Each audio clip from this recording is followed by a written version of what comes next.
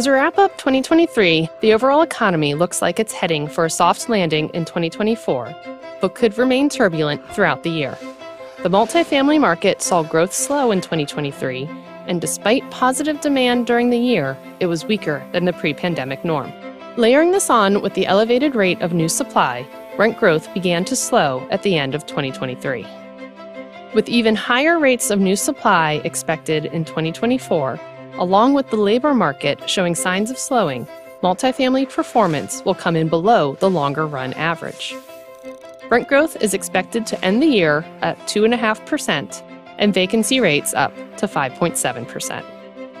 While new supply will remain elevated for the next few years, the impacts to fundamentals are not universally felt across the nation.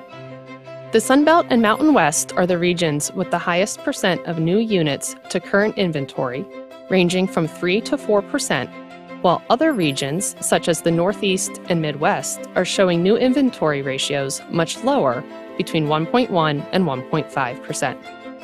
As a result of the higher supply, rent growth slowdowns are most apparent in the Sunbelt and the Mountain West.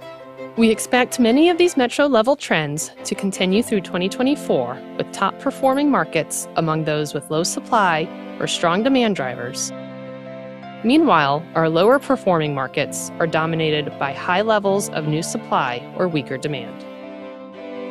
The run-up in Treasury rates over the past year has caused cap rates to increase, although not to the same magnitude, which has caused the cap rate spread to compress to near historically tight levels. This has caused property prices to decline, slowing transaction volume in the market. As a result, origination volume for 2023 is expected to be down 40% from 2022 to about $285 billion.